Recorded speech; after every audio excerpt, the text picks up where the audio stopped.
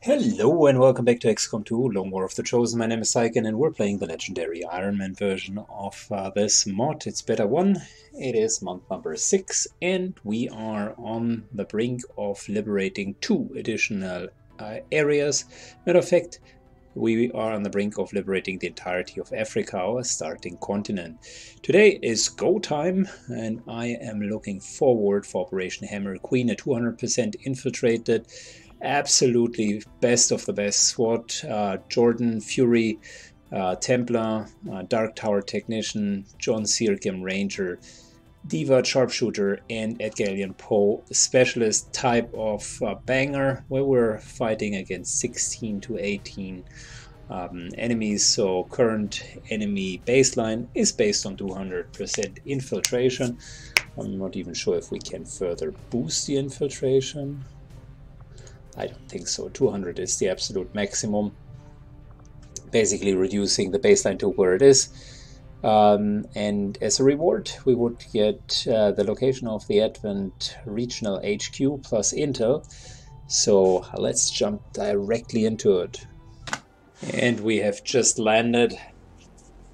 Our task is fairly simple. We gotta hack the network array. And we gotta do that without dying. There will be a lot of reinforcements coming in, so once we're discovered, things are gonna look pretty dire. And I'm thinking about, like, this here this looks like a landed kind of aircraft. Over here this time we do not have any form of cover. Like, no, this could have been a building, but it isn't. So we might need to make our way through this without... Oh, wait a second. This is a building, and building means high ground, and high ground is good. If you've learned anything on this channel, go for the high ground.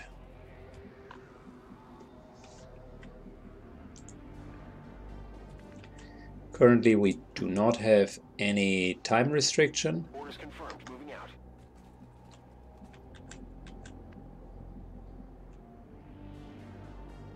Divat moves in here.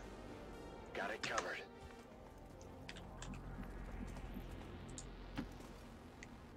Fury moves up. Guides me. And Edgar Allan Poe, last but most certainly not least. By the way, we got the nice incoming ability for him, basically reducing the damage that we're taking. I should skill that more often, to be honest. I mean, the get some ability is great, but incoming A doesn't cost a turn, and B, I mean, look at that. Everyone within command range, mind you, this is a immense area, so like all the way up to here, everyone, okay? Everyone gains 4 points of damage resistance against explosive attacks throughout the end of the next alien's turn. Think about that for a second. That means all of the mechs that have been terrorizing us are, yeah, no longer a big thing. And it seems to be reusable. Damn. I probably should skill that really more often. Well, that's the beauty of playing it. You always, whilst playing through it, you always kind of learn something new. And even though I know XCOM2 very well, the whole long war genre, I mean, I played it occasionally. I wouldn't call myself a hardcore long war fan. So, yeah, experimenting a bit with the builds is certainly something that we can do. Specifically now on the lower level teams, I think we're going to just, yeah, experiment. Agreed. Fury moves up. He has Bladestorm, which is good.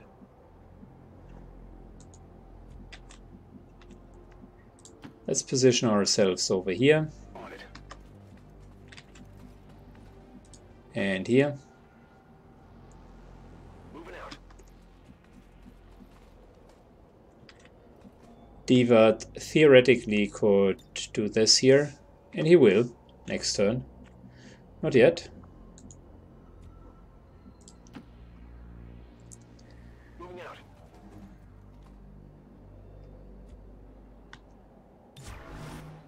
Affirmative. Covering now. Yeah, I like how the team is starting to develop.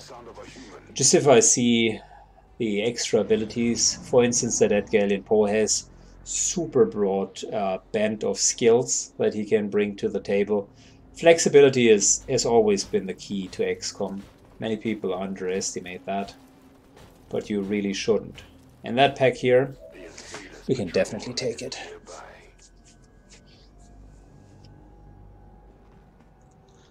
Just need to let them come a little bit closer so we're not accidentally triggering a second pack. Because I would want Fury to charge in and kill one of them.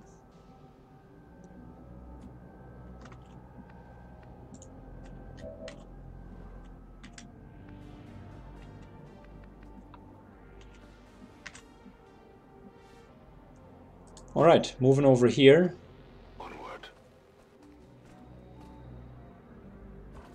We know the building itself is empty, and that's great information.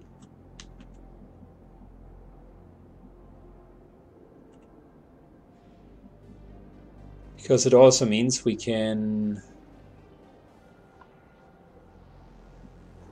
Now there's only one cover spot up here. But there's some full cover back here. Already there.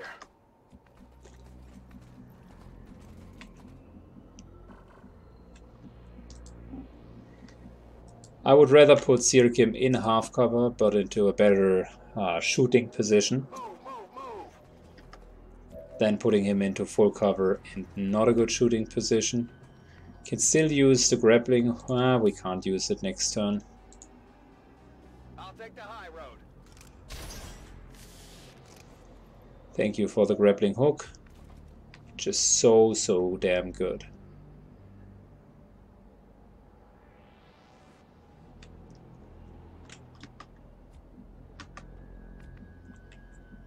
And Edgar Allan Poe.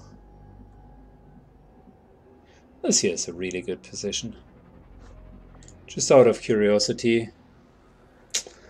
Not a good chance to control and or take over the enemy.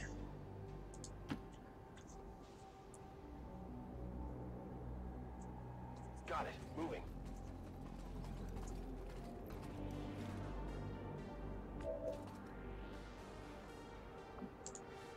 Steadying the weapon. Next turn will be a kill zone pull. Kill zone Bladestorm pull is the idea. Which is going to be hilarious. If I can pull it off. If I come a little bit closer, I will show you like a hilarious version of a first round pull. That should be a YouTube reel or a GIF. Here's something to learn.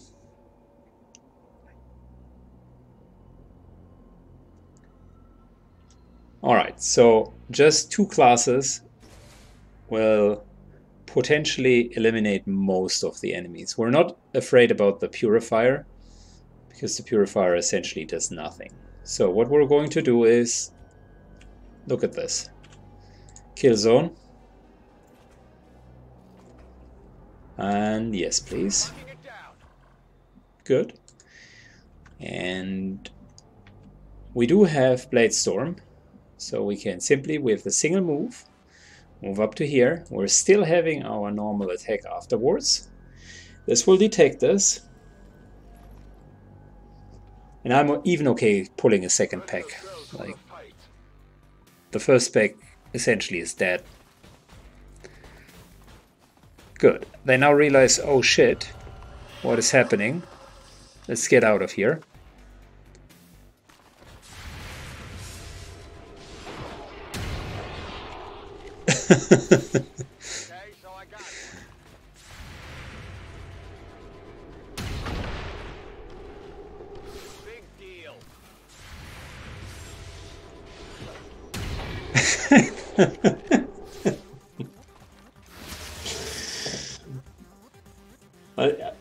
I don't know about you guys, but I find it incredibly satisfying. It might not be everyone's humor, but just the way that played out. Delicious. I like it. And mind you, we've used like 1.5 actions for it. Kill zone is, by the way, still going. When he continues to move, he will still be in kill zone. So we're simply going to go here, because that will be adjacent to him, which means Bladestorm is also going. And you know, just for good measure, What's over there?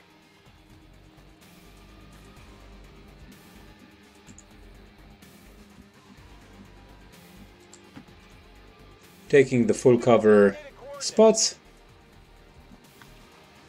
Overwatch. Heading out. By the way, might as well, before we forget about it, Get an evac in throw this down. This is Firebrand. Evac request confirmed. Hold tight. Overwatch. And we're overwatching. I'm on it.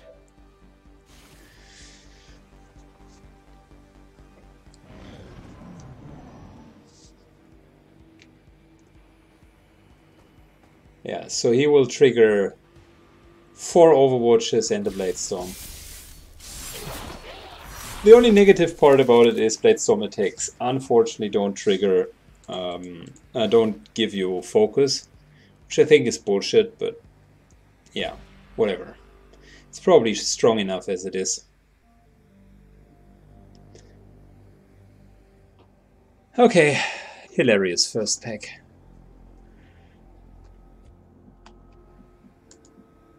Layering abilities that are very strong on top of one another to make them even more bongus.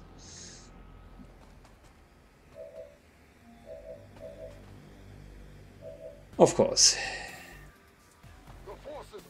to balance that a bit, the game is now giving us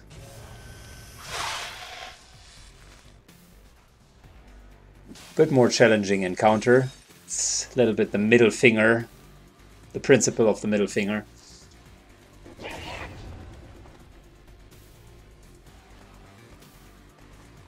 You screwed us once, so now the game is screwing with you.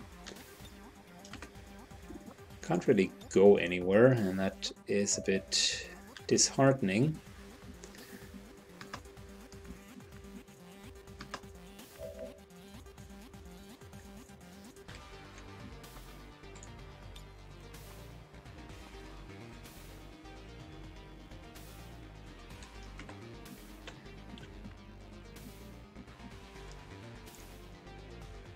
Good, so let's do the obvious stuff, right? We're going into full cover, taking a couple of flanking positions. This Naga here, for instance, bam.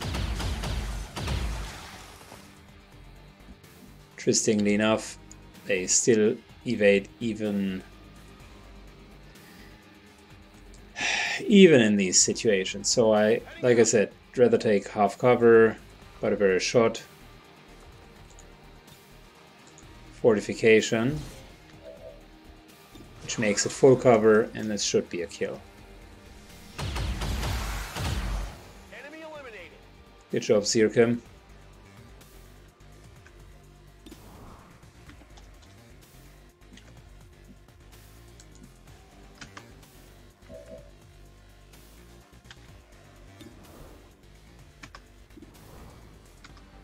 So 2 troopers.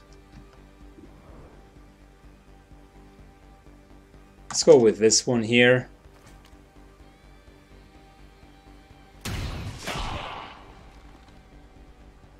Happy now. We're steadying the weapon.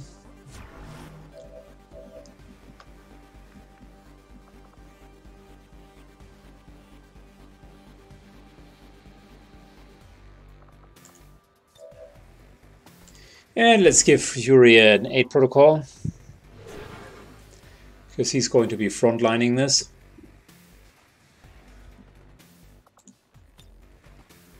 Now we're waiting with teamwork. I'd rather give him command, because we're at the end of our turn anyways.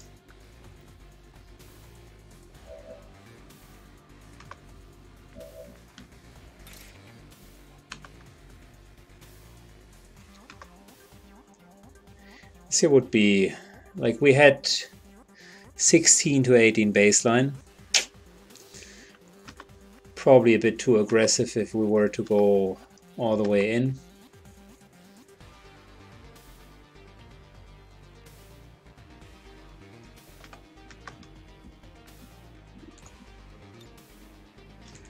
Let's see if we can soften up the snake a little bit.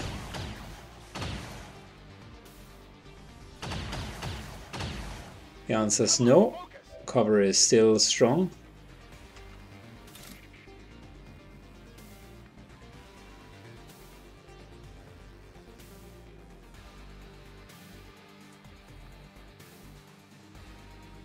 But I think this is still doable.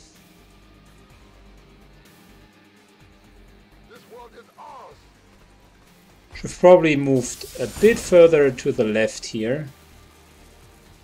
Like right to here. So we do have Bladestorm. Ooh, wow. Well, that's the worst case scenario right there. Which means we're going to prepare for that worst case scenario and go into full cover / half cover. We cannot be flanked at that position. But we're going to take a lot of shots.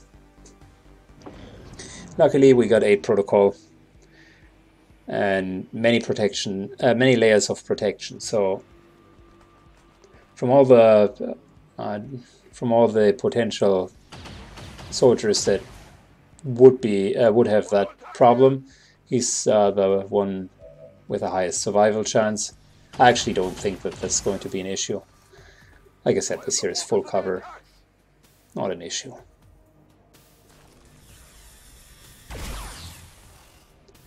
This is even full cover plus 8 protocol.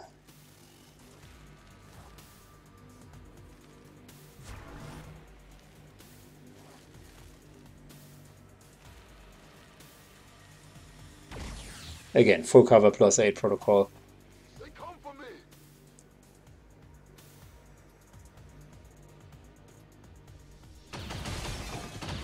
And mind you, this is indestructible cover on top of it, so it's pretty good.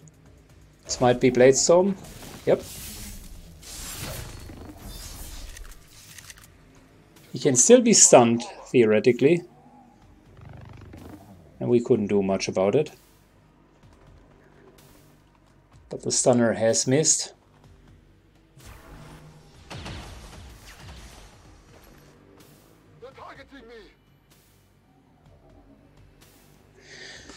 Good. So I think it's fair to say we're having pulled the entire pack.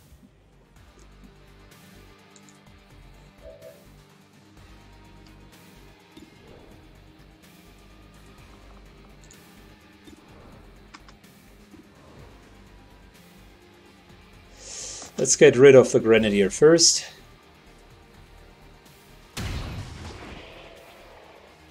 There you go.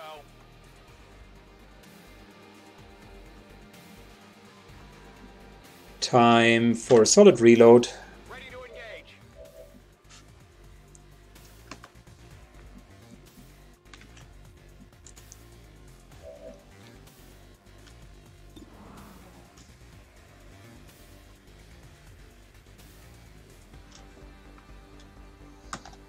Syken begins to give him fire cover. That's good.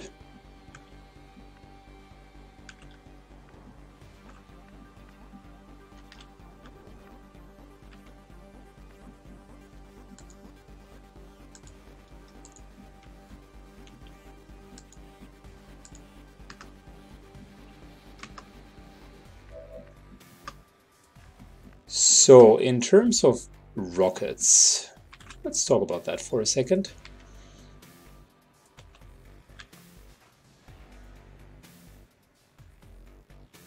This here might just be the right time to do it.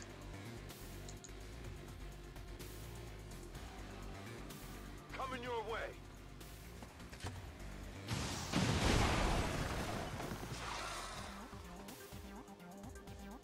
Taking off all of the good old Overwatches.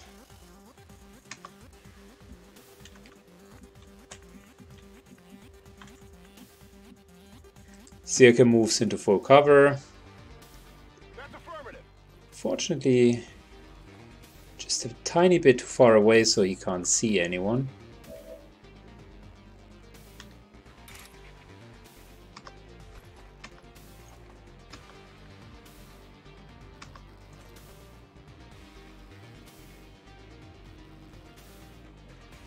I like the idea of changing the sides a bit. Let me do the following. That'll be only one Overwatch shot, and I think we're sprinting, so it should have severe disadvantages. No, not even that. There's more focus.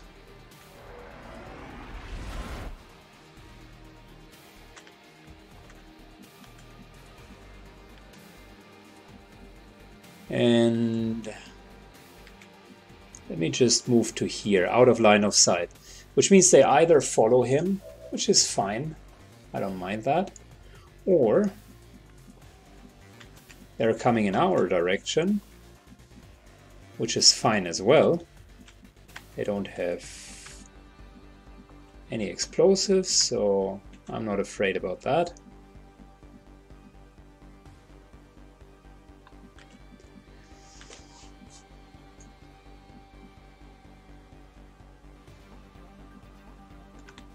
Edgar and Poe might just stay here. It's not a bad thing. We're just waiting with teamwork. Can use that next turn.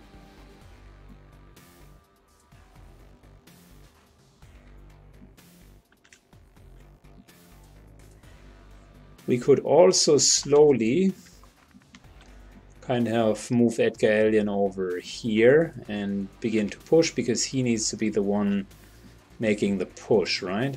Right.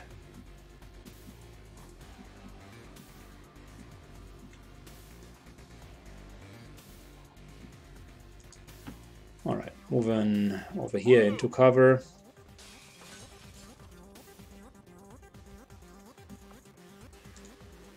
Might as well fortify for now. And Overwatch. That's full cover for him. Dark Tower, full cover. He's actually standing here. And Syken is also in full cover. So I feel pretty good in terms of where we are. Got 3 Overwatches going. The enemies aren't particularly strong, and we haven't even taken damage yet. 16 enemies, 4 in the first pack.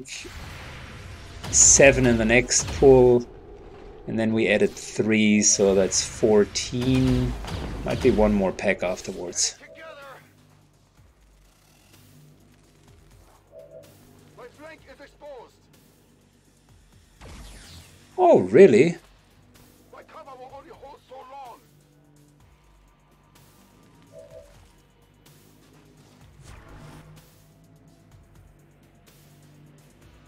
That was a pretty damn good move.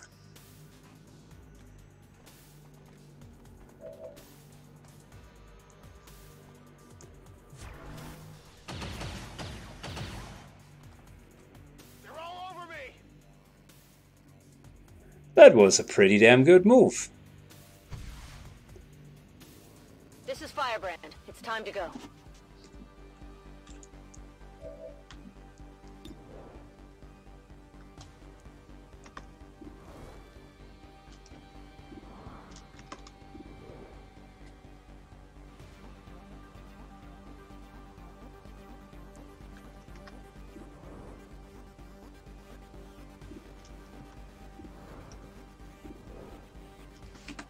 Okay, Pretty decent chances all around.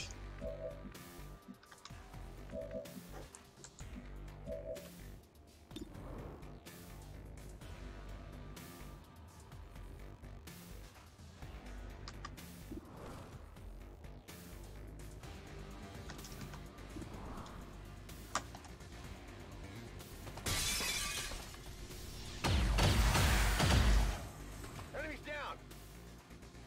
Syken takes a shot. We're reloading. We're green to go. And I mean, this one here should be pretty straightforward. A kill. Look at that. Target disabled.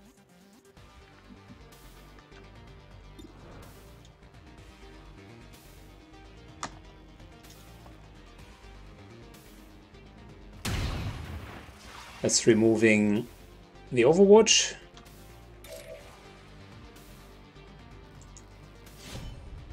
Which means Fury can go in and finish him. Righteous strike.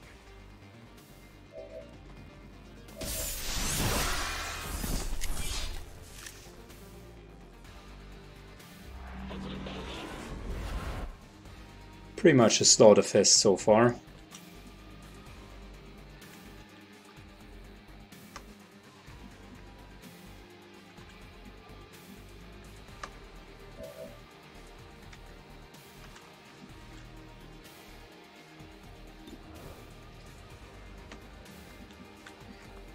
I totally like his salvo ability.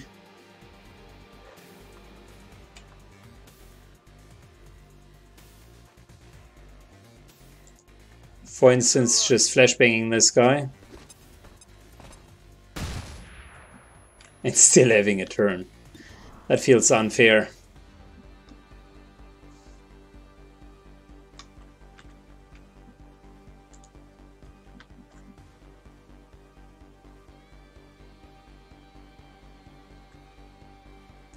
Alright, Fury is out for blood, and I know exactly how we can finish this pack.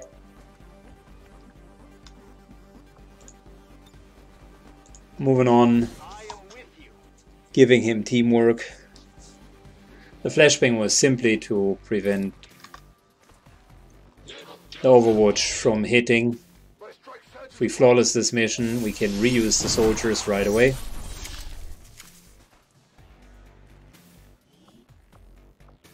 Lovely. And we're going to parry, which means this guy is going to shoot us. And just in case, since it's a Grenadier, might as well use the incoming ability. It's a Rocketeer, so why not?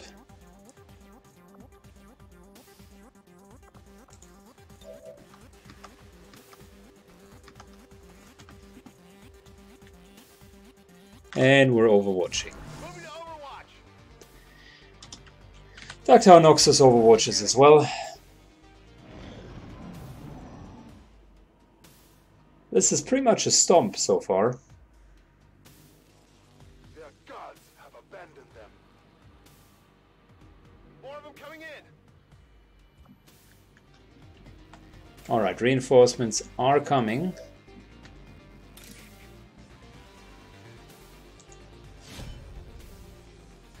You will pay the price.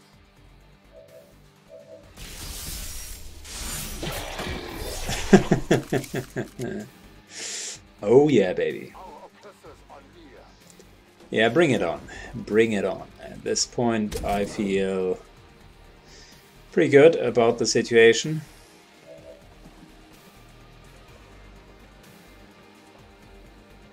Specifically about someone taking position up here. Okay.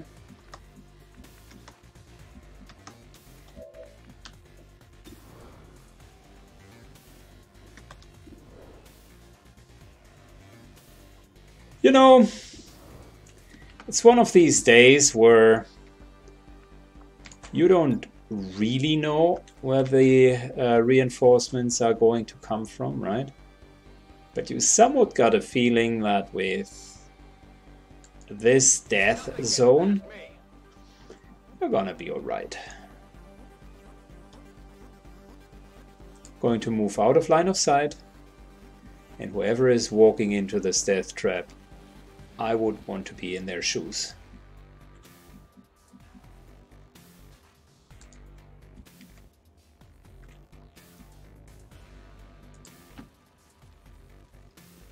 Syken begins to move up. Edgar Alien Poe moves up here. On your order.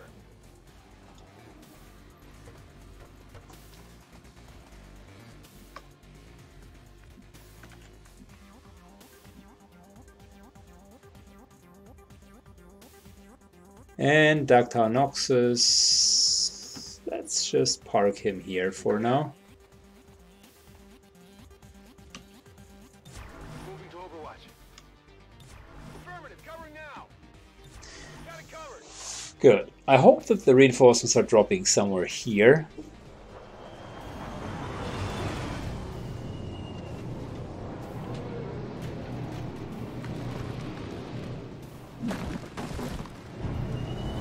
Yeah, I think they drop right in the center of the death zone. Kill zone. Yeah, pretty much.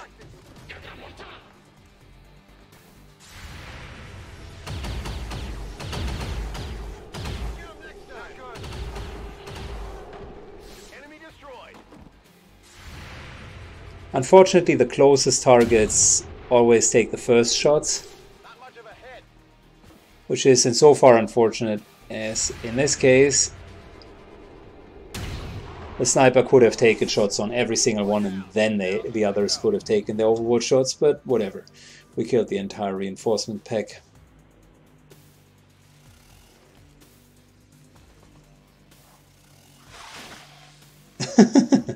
Yeah.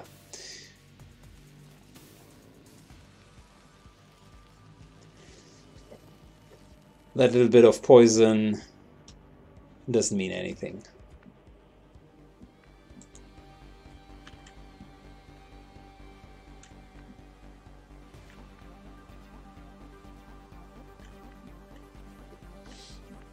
It's a decent position that he has chosen here. But I think this here Affirmative, moving out. will give us loot. And very soon run and gun. So that's the Elerium ability. 100% shot. Alternatively shotgun shot. You know what? We're saving the shotgun just in case we're standing next to someone where we need to deal a lot of damage. Hostiles pacified. And that's a kill for replaceable. Moving us just into full cover. Great. Just out of curiosity,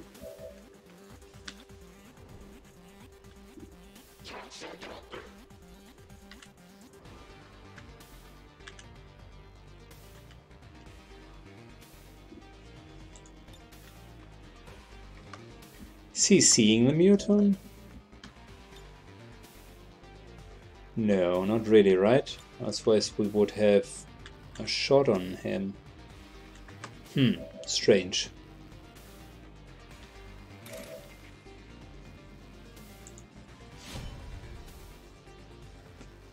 Feel the power of the Templars.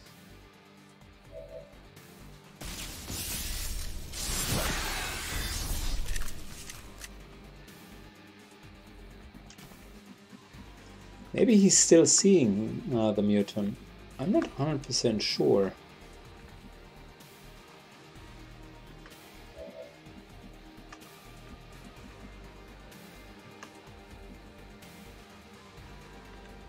Locked and loaded. Let's try this here. The enemy should fear us. Because if he's seeing the mutant, we can and should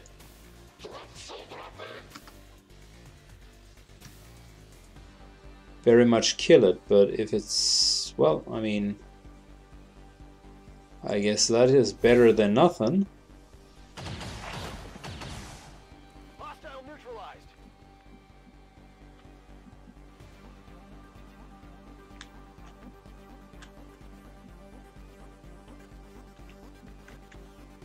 Divert is sort of moving down here.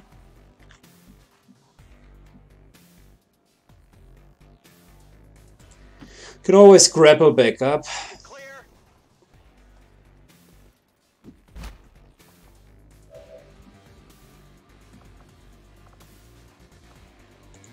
And we're steadying the weapon.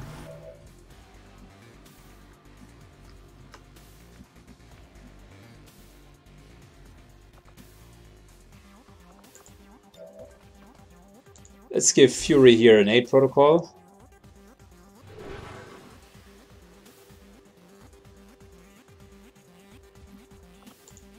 And we're giving Syken another shot. Just in case, because he has such good aim and is a deadly force to be reckoned with. Might as well take advantage of that. I hope it's worth it. We're completely steamrolling this so far. That's the last pack and we have like absolutely demolished them. I would reload here for free. And just try to take deal as much damage to the Sidewinder as possible. Alright, fair enough. We are going to parry. We're going to be hit in maximum by one shot.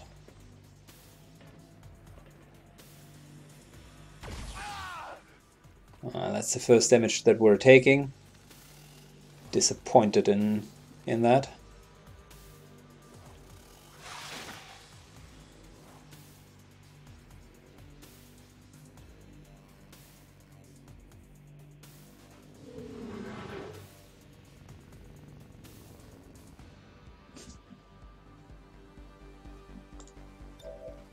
Alright, Gremlin heal. Go help him out. We were so close to a flawless mission.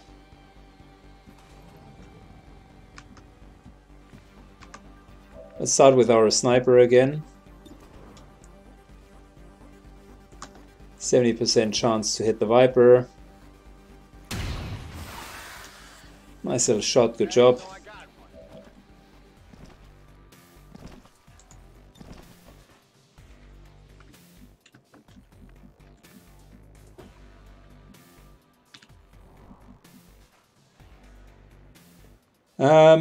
We're going over here.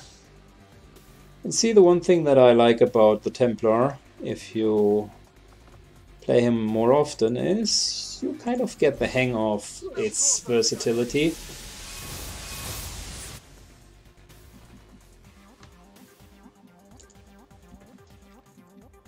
In this case, did you remember how I was talking about like the double-barreled shotgun? Something big like standing next to us? I feel this is one of those moments.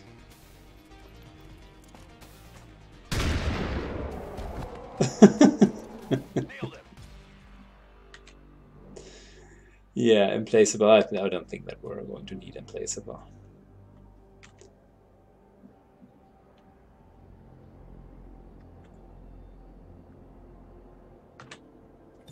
Overwatch.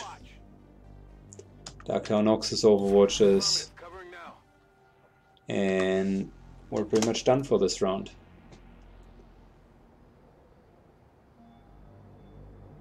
The aliens have brought friends.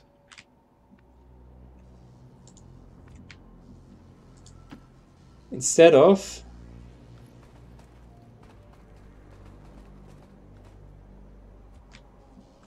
moving our hacker all the way up to here, we're just hacking it ourselves.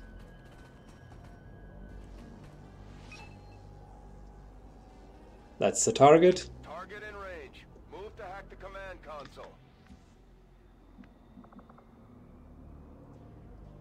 And we are reloading, plus we're jamming, so that the reinforcements are not going to come.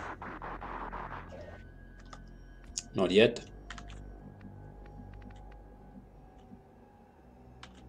Let's rock.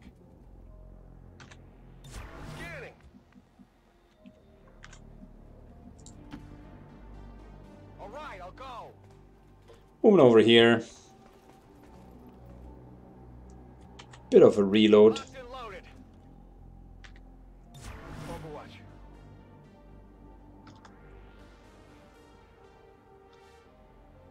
No more enemies are left, and I find it tragic that the last enemy in his last turn essentially dealt some damage to one of our soldiers. Elsewise that would have been a flawless mission. I'm a bit disappointed.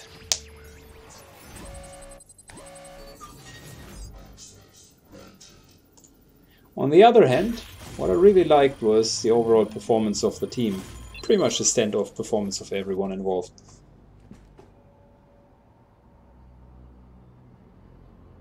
Status confirmed.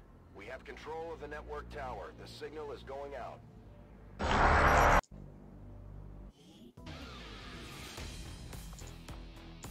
Operation Hammer Queen was a success and we crushed it. My personal favorite moment was the Blade Storm kill zone, dual kill. That was just hilarious. And there we are, we even got a promotion out of it. Syken. Holy shit. Finally, Master Sergeant. So we got Rupture. Rupture is great. Specifically for bigger targets. It's probably nothing better than 4 aim, 1 mobility, 2 hit points, 4 will and 4 dodge. It's just too good. Comms fitness is great. I mean, Rupture is good, don't get me wrong, for bigger enemies, but at the same time, combat fitness, too good. Too good.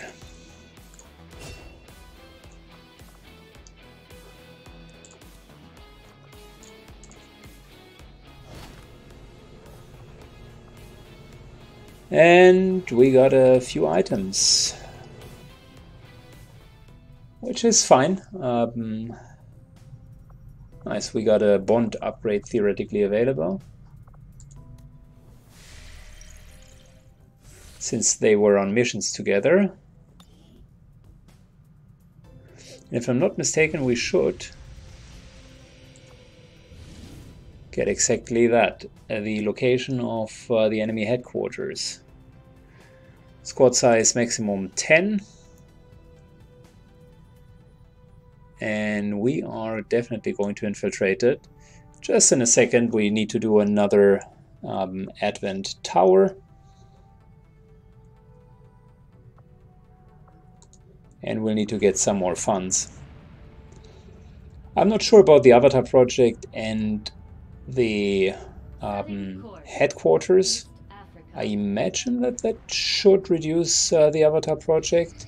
Last time that we've liberated, or the first liberation that we had, we didn't know about the Avatar progress yet. Enemy deploys units who can do extra damage with their primary weapon. Oh shit. They got center mass as an upgrade. Bond training completed on level 2. Well, that is great. Question that I'm asking myself is, if we were... I mean, we can't just let Edgar Allan Poe and Jordan do the bond training now. That's 10 days and we need them for the infiltration of the facility. So we're going to let a couple of others get their bond training first.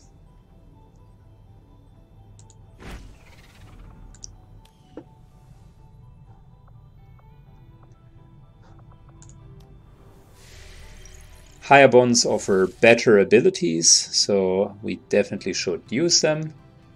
But it's not like it's not that the abilities are completely game breaking, so we should not deprioritize everything else. There we go. There's the 200%, and we got another specialist. So we're going to do the next mission, but before we do that, let's take a look at our armory. And what else do we need? If we look at the rookies,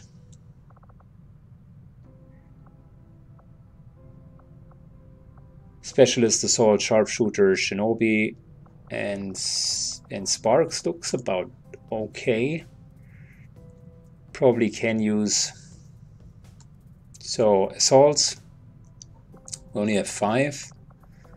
1, 2, 3, 4, 5, 6 grenadiers. That's fine. We're already in the training of a gunner. 1, 2, 3, 4, 5 rangers. That's fine.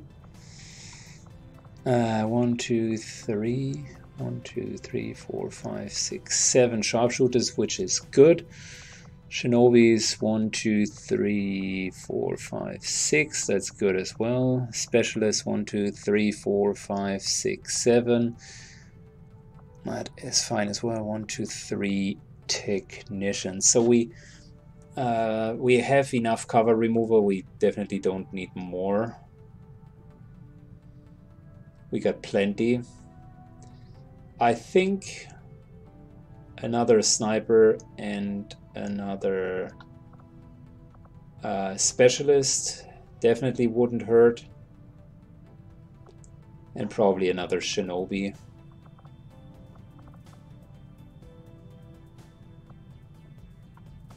Assaults are fine as well.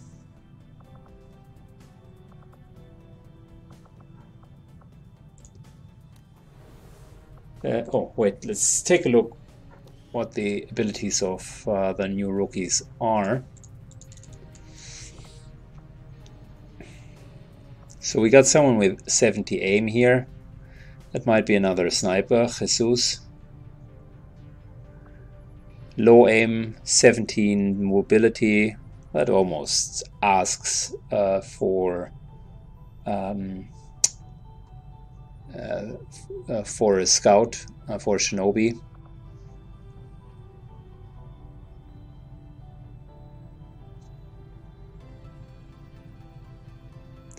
And this year, moderate hacking abilities, yeah, that could be another, Ahmed could be another specialist. So the question is, what do we need first?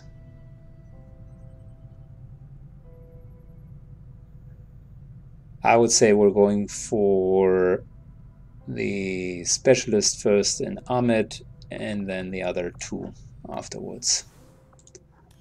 Thing with the specialists is, even if you just let them sit idle, you will eventually find the mission where you need one.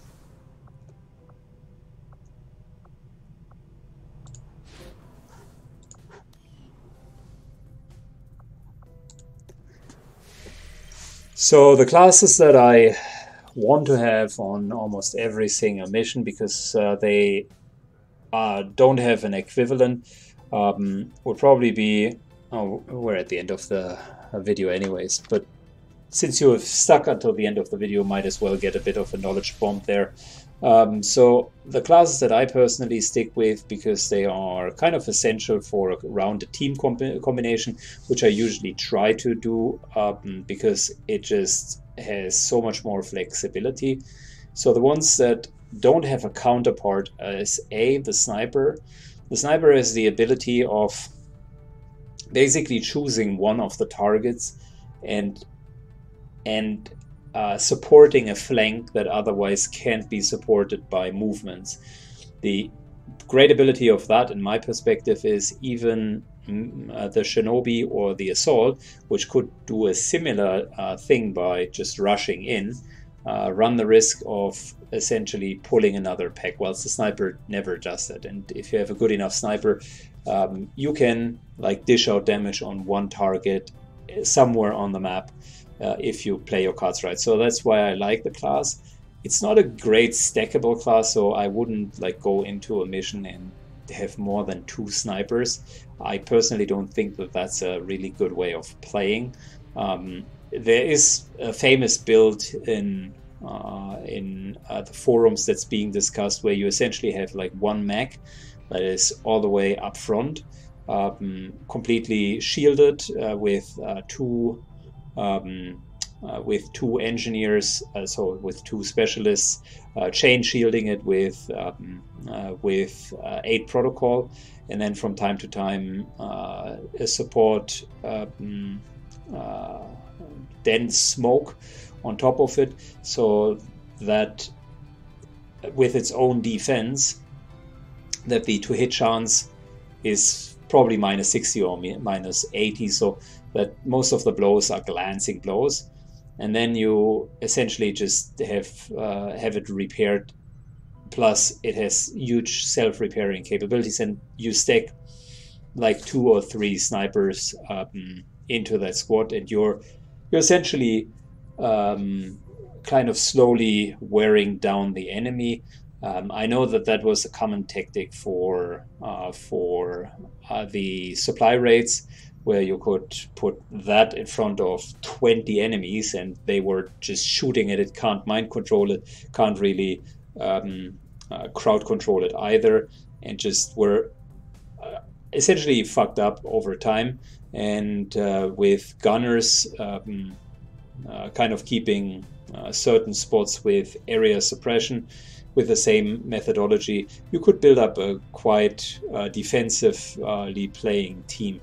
I personally think that is a very niche situation, and once one of the dominoes in your team begins to fall, everything else falls in place. And that's really the best thing about the team is a good team is versatility, so that you can react to situations. So the number one class, back to the original topic, would be probably the sniper that I would want to have in every single team, some shape or form. And the number 2 class, not in that order, but just going through it mentally, the number 2 class would be the specialist, and the specialist fulfills essentially the role of enabling healing and revival protocoling. So it gives another class extra turns, activates them, and removes debuff from the enemies, which is absolutely essential, because you will inevitably run into situations where you're going to be in some shape or form disabled. And if you can counteract these, there are some abilities which just don't have any real good counterplay.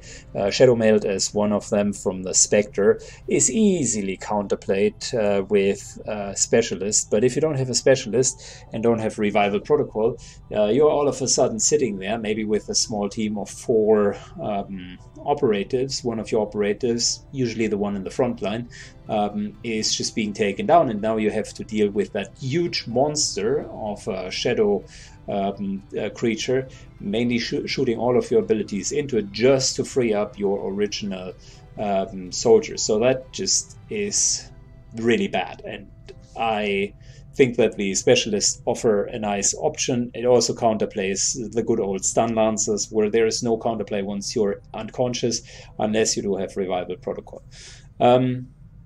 So long story short, that's why I would always go with them. I never understood the argumentation that you should play an aggressive specialist. Here's the deal: you can have an aggressive specialist focusing on hacking as an addition. It is such a great class that you can just have that as an addition on top of a normal specialist, and there's nothing wrong with that. It is a good soldier with just great abilities to hack. But the healing abilities are, you need to have one of the soldiers in there, unless you're reckless and you don't care about losing soldiers, in which case, all power to you. You can play the game however you want, but that would be my take on it. So those 2 classes, therefore, they don't have really another class that does their niche in the same quality that they are currently doing it. Then you do have the cover removal classes. They are really interchangeable. I read a lot of guides up front, and at the beginning of this run I even said, yeah, the Grenadiers are better in endgame, and so on and so forth. Out of my experience, yes, they were a little bit better, but now looking at how the technicians have really performed in this run, I really don't see any huge differences. The Grenadiers do have more grenades overall, but cover removal is just such a small part, because it is extremely hard to do, first and foremost, and secondly, you are ending up eventually doing other stuff as well, and it's not just plain removal of cover, and that's about it. So those are pretty interchangeable. You definitely want to have one of them in your team, maybe even two, but they are good and necessary, but you don't need like 10 of them. So having one once in a while is good. And by thinking about it, I might make one of the next rookies also a technician. We do have a lot of grenadiers, and another technician wouldn't be wrong. I wanted to try out the flamethrower route anyways, so these two classes I would really lump them together. And then there are a lot of the classes which fall into the kind of midfield, ranger and gunner. Both of them, in my perspective, interchangeable. You can now argue lengthy about area suppression. Yeah, it's good and cool. I like it. On the other hand, the ranger has the ability to just dish out more damage and shoot more often. At the end of the day, both of them kill shit and are there to be your DPS. If they are enabled, both of them deal really good damage and do what they are supposed to do, which is killing stuff. And then you do have the frontline characters, mainly the Shinobi and the Assault. I like the Shinobi because they have upgraded the melee damage quite a bit, and as time grows, I learn to appreciate them more. It's definitely less of a scouting class. Originally, in Long War, they always used to be kind of a scouting class with their little SMG running around with low detection radius. In here, in all reality, most of the missions that I'm doing, I am kind of forced to let them be discovered sooner or later. Maybe later, when you do have all of the upgrades where you can always infiltrate with 8 people, and that's kind of your standard go-to size, maybe then leaving them as a scout is okay. But I see a massive difference between them and the Reaper. The Reaper is how the class should have been made in the first place. The Shinobi is how it was implemented, and the Shinobi is essentially just a melee combatant. Don't get me wrong, they are doing that super well, and like I said, they can reach places that you normally can't reach, super hard to get into full cover, and they deal a shit ton of damage, so it's great. But you gotta live with the backlash of potentially pulling additional packs and so on and so forth. If you play it well, great. If not, not so great. And the Assault is pretty much the same. So that's how I am looking at the roster. And when I'm overall looking at the roster, my thought process is always, how would I then kind of staff such a team? And I'm counting the Assaults, 5, plus kind of the Shinobis, that's another 5, so that's 10. You don't necessarily need to have a Shinobi and an Assault, so it's okay if you had 10 rosters, you could go with that. I also have a Reaper on top of it. Then you do have 6 or 7 Grenadiers and 3 Technicians. That's okay as well. I don't mind that. And then I'm going through the infantry, seeing, yeah, you know what, 3 Gunners and 5 Rangers might be a little bit low on that side. Probably even 2 Gunners are fine to kind of up that a little bit. I found the Gunners more effective than I was initially thinking. I mean, they are okay. I like the Rangers as well. They are okay. It's a good class, nothing to complain about. The Sparks would probably fall into the same category. That's why these here plus the Sparks are pretty much the normal damage dealer midfield. Then there is the Sharpshooter, and we have 1, 2, 3, 4, 5, 6, 7. We probably want to have an 8th and a 9th Sharpshooter just to kind of outfit 9 SWATs at the end of the day. 1, 2, 3, 4, 5, 6, 7 specialists, same deal. You want to have probably over the longer term 1 or 2 more specialists. So that's the logic behind it. I hope you found it helpful. It's me talking 10 minutes about theory of group building in XCOM2. And we're already over an hour again. Thank you so much for watching, guys. If you found value in this video, leave a comment and a like down below. Maybe you can share with me what your favorite class is, and if you agree with the statements that I've just made. Elsewise, just post a thumbs up, and that's cool as well. Thanks, and see you in the next run. Bye-bye.